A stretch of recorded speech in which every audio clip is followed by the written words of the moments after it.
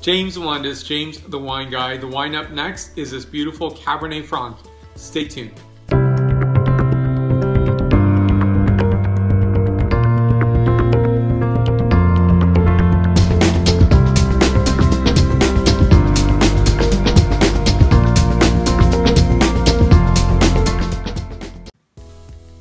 Here's what we have. We have a Virginia Cabernet Franc Monticello.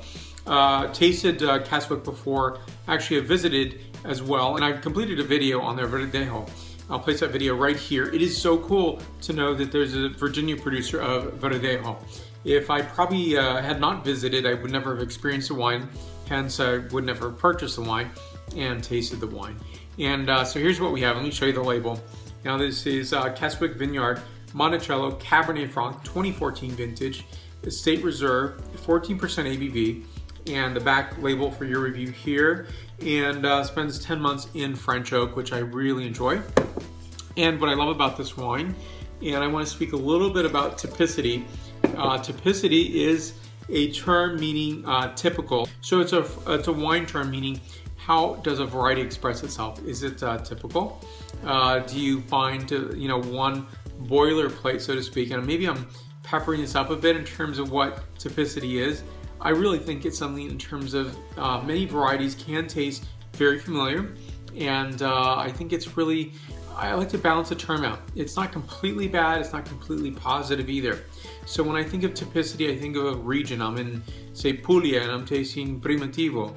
I really want to talk about Primitivo in terms of typicity in the region. I don't want to compare Primitivo with Zinfandel. There's no comparison in my opinion. So I like to think of region or terroir. Terroir is slightly overused in terms of what it really means in my opinion. I'll have another video on that. But this wine is I think pretty sublime and beautiful. And I think there's so many different Cabernet Francs. If you were to blind taste all the Cabernet Francs, I don't believe that all of them are typical. I think so many are very different. And this is a fantastically unique expression in terms of Virginia, in terms of not being that overly, what I call that weedy note, almost that intense herbaceous note. And for me, this gives a very Virginia signature. I love that it's balanced in terms of not being over the top in terms of herbs or pepper, but a little bit of mix of everything. And I think that's the beauty of this wine. And that's the beauty of wines in general, right? You want complexity. You don't want just a linear signature of a wine. So here we go. First, the point score on this is 93 points out of 100 points, and scent characterization begins now. On this one, I'm getting notes of bramble thicket suede, autumnal notes, dried herbs as well. Really nicely done. Next is the flavor characterization, and I'll repeat that point score once again.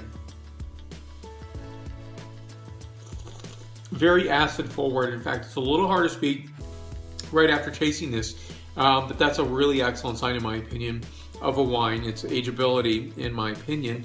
And I also believe that that's a good thermometer, so to speak, in terms of, wow, imagine this with ribeye, imagine this with pork shoulder. A lot of things to enjoy with this beautiful wine.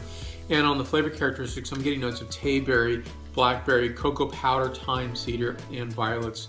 Again, 93 points out of 100 points. Fantastic wine. Virginia is a great place.